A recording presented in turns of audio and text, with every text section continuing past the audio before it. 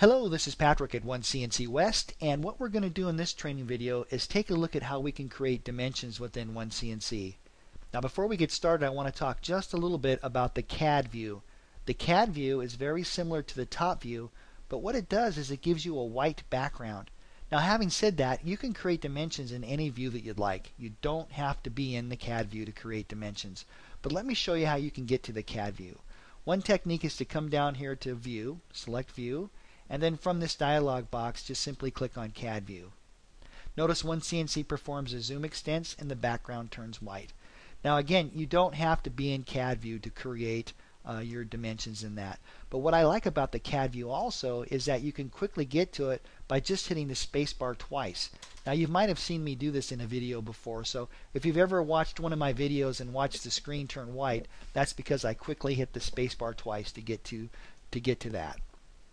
Alright, let's start to take a look now at dimensions. Those are going to be located within the drawing category within your main toolbar, right here where it says dimensions. And the first thing we really should look at is the dimension attributes. This is where you can set up things like your arrow style. You can see there's 4 different types here. There's also a dimension style. There's horizontal. That way your text will always be horizontal. Or you can say aligned font, and the dimension will be aligned with your dimension there.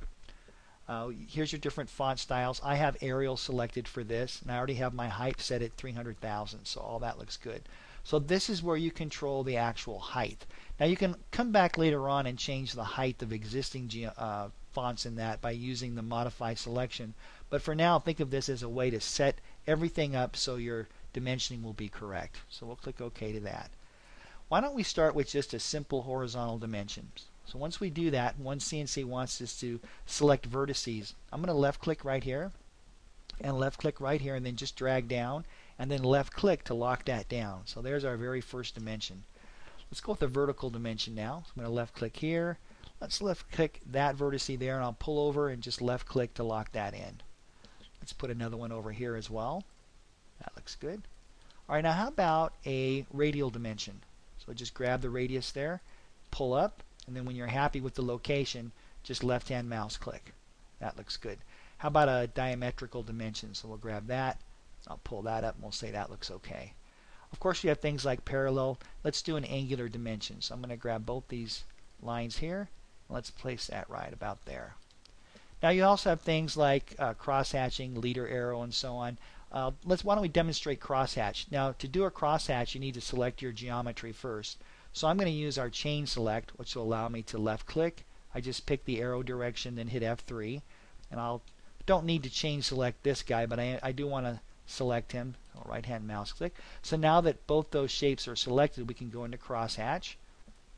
Here's your crosshatch dialog box. You can specify which layer you want to put it on, and you can also change between different types of crosshatching as well. I'll go with aluminum on that. And then you've got your spacing here for that.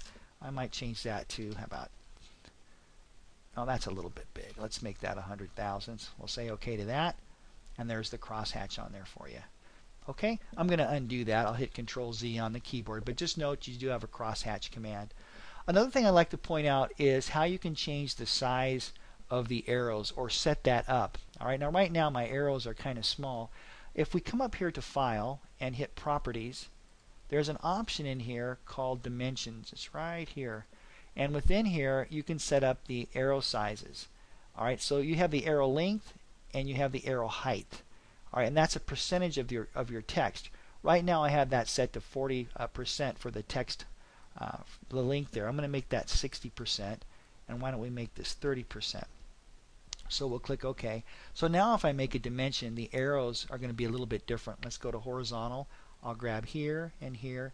Let's push it up here, and you can definitely see now that the arrows are larger. And again, that's taken into account by the actual size of the text. Alright, thank you so much for watching. I appreciate it, and I look forward to seeing you in the next video.